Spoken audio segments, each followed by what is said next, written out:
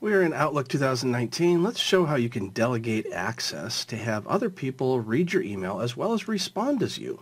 So we click on the File menu, and this works a lot for administrative assistants who they need to do this kind of thing for their boss.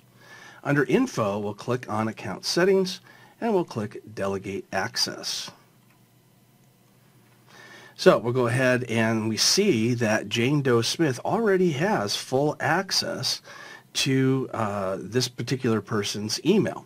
So let's go ahead and click Add, and we can pick anybody else in the list. Let's go ahead and click John Smith, click Add, click OK. And here we see a list of different things that we want to allow John Smith to do. So by default, under the calendar, we see that the editor can read, create, and modify items. You can also go to Author, which is a little bit less, Reviewer, which is even less, until you get to the features that you want.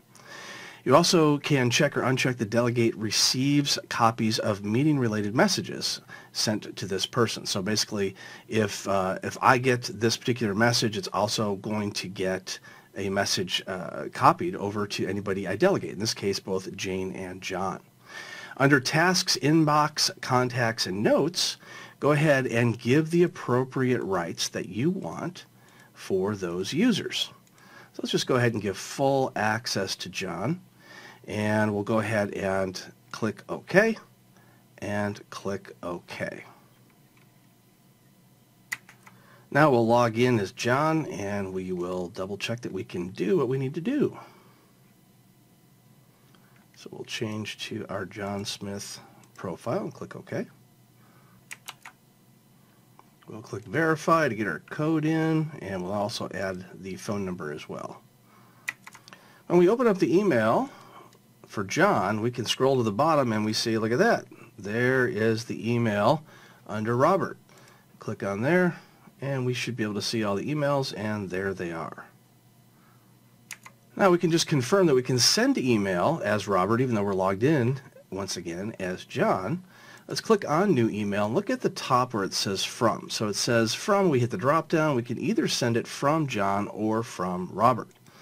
So let's say even though we're logged in as John, we're going to go ahead and say we're going to send it to Robert, from Robert, and we're going to send it to Jane. And we'll just go ahead and type in test, and we'll go ahead and hit send. So if we scroll down to the Robert email, we go to the sent items, we can see the item was actually sent from the Robert at ClickX3 account, not from the John account, even though we're logged in as John. So the delegation of access actually worked. So that's how we do that in Outlook 2019. And in this particular case, we're using Office 365, but this also works with Microsoft Exchange.